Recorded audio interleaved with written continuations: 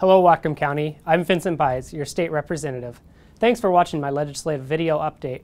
We are now in the 9th week of the legislative session, and the past week and a half, the House has been on the floor debating and passing legislation.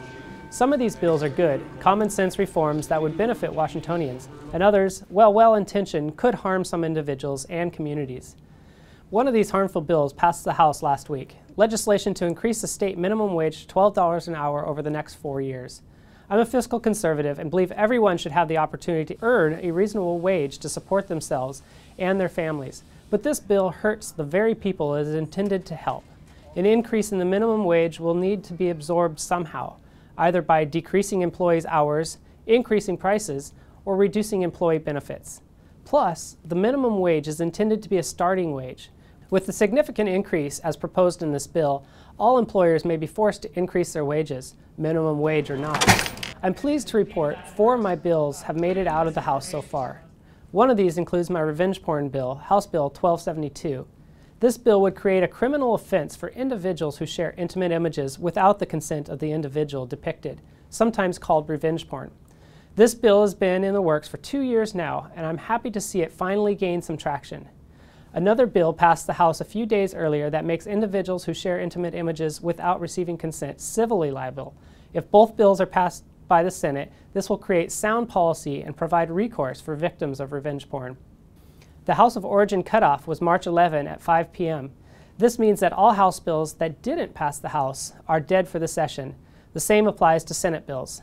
However, many bills with fiscal impacts can be deemed necessary to implement the budget, or NTIB.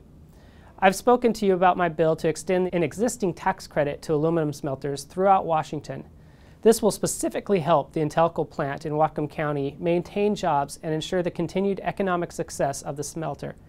That bill has not yet passed out of the Finance Committee, but is on the table to be deemed NTIB as it could affect the 2015-17 budget the legislature is working on this session. So what does March 11 cutoff mean for the upcoming weeks?